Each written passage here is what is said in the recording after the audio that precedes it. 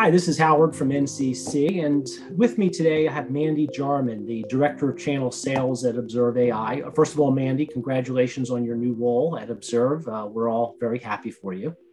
So Mandi, when you introduced ObserveAI to us last year, we were really impressed with the capabilities that you bring to the contact center world.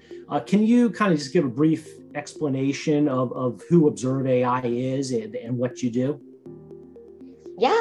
Yeah, very excited. Thanks, Howard, for having me. And of course, so ObserveAI is the intelligent workforce platform, and we are agnostic to all contact center platforms in the space, on-prem or in the cloud.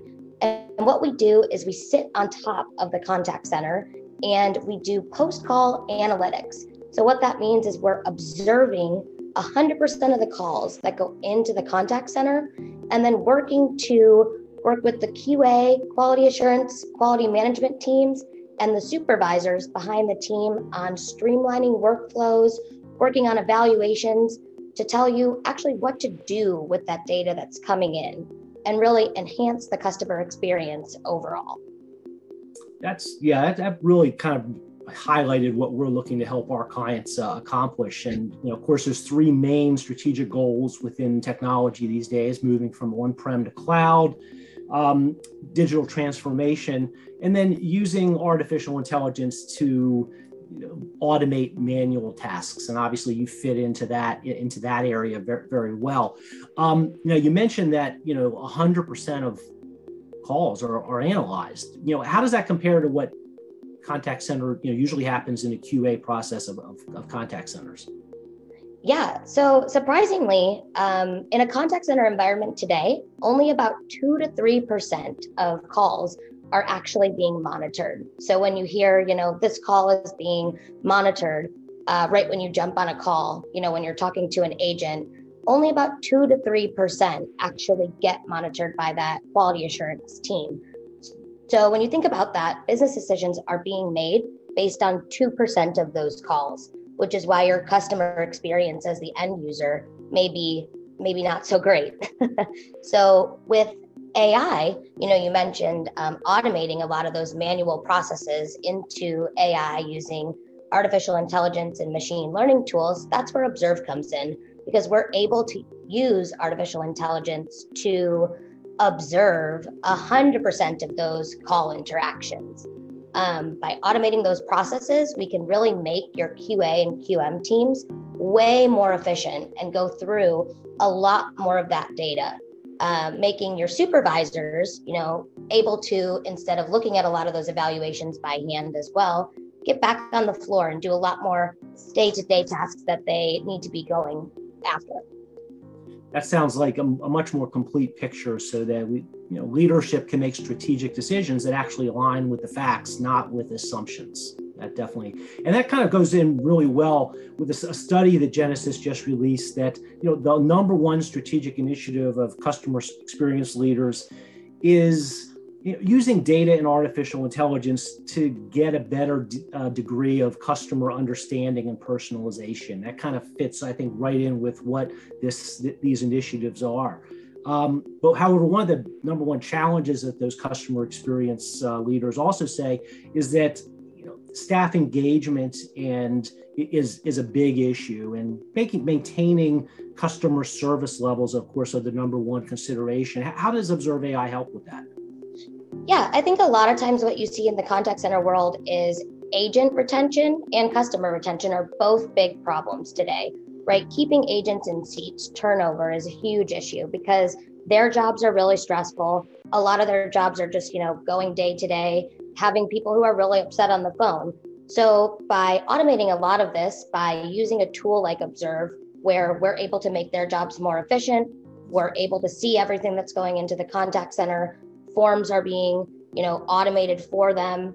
They're able to see everything on one pane of glass, things that they really need in their environment that maybe, a business decision maker is not thinking about in their day-to-day tasks, down all the way to a QA analyst or the supervisors when they're thinking about how are we streamlining these coaching workflows to make the whole picture, like you mentioned, not just give me the data of what's going on, but full picture analysis, things like that. That's how we're really able to not only bring revenue back into the business, but also reduce costs when you're thinking about making your contact center environment more efficient as a whole. Yeah, that's really interesting. One of our friends over at TalkDesk also ran a study that 81% of organizations are looking to convert or have already converted their contact center from a cost center into a profit center. How does ObserveAI help further with move them in that direction? Yeah, no, we see this all the time. I think we're starting to see the contact center, right, go from just something that people bought in the past to how do we make this technology work for us? And that's exactly what we're doing. I love that you mentioned both Genesys and TalkDesk. Again, we're agnostic to all contact centers. So we love to work with our contact center counterparts, and those are two of our favorites. But what we really do here is we have companies where we're seeing that, right? Where we're not telling them to just rip and replace something with technology. We're saying, let's just make little tweaks, such as scripting, for example, to help you, like you said, make this contact center environment a profit center. I love that term. So you're talking about, let's use a customer that we have, JK Moving, where they were able to say, okay, let's look at our scripting, for example, and observe 100% of what's going on there. Well, within 30 days of using ObserveAI, they were able to generate $1 million. Sorry, I say 100 because a million just seems enormous, right? $1 million of business back into the company by just doing one little tweak in the script, by saying, okay, our agents are actually not all asking to add packing tape and a dolly when they book a mover, right?